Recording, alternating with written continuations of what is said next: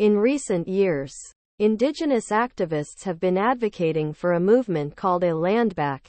This movement calls for the return of Indigenous lands that have been taken away from Indigenous peoples through colonization and the settler colonial state.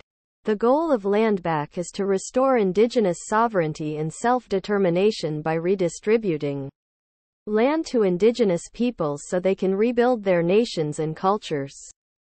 The land back movement is rooted in the long history of Indigenous peoples' struggle to reclaim their rightful place in the world.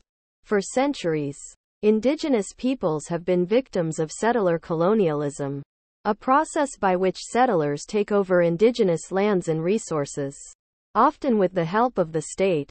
This process has resulted in the displacement of Indigenous people and the loss of their traditional territories. Through land back, Indigenous activists are fighting for the return of these stolen lands. The land back movement is also about restoring Indigenous sovereignty. By returning land to Indigenous peoples, they can rebuild their nations and reclaim their cultural and spiritual connections to the land. This is especially important for Indigenous peoples who have been displaced from their traditional territories, as they can practice their culture and traditions on the land they have been taken away from.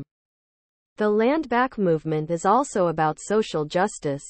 By returning land to Indigenous peoples, they can create their own economic systems, build housing, and provide health and education services.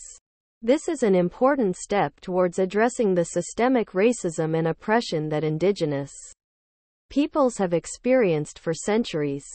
The land back movement has been gaining momentum across the world, with Indigenous activists and organizations advocating for the return of their stolen lands. Land back initiatives have been implemented in Canada, Australia, New Zealand, the United States, and other countries. In Canada, the government has taken steps to address Indigenous land rights, including the implementation of the Indigenous Land Management Act and the creation of an Indigenous Land Claims Commission. Overall, the land back movement is an important step towards restoring Indigenous sovereignty and self-determination.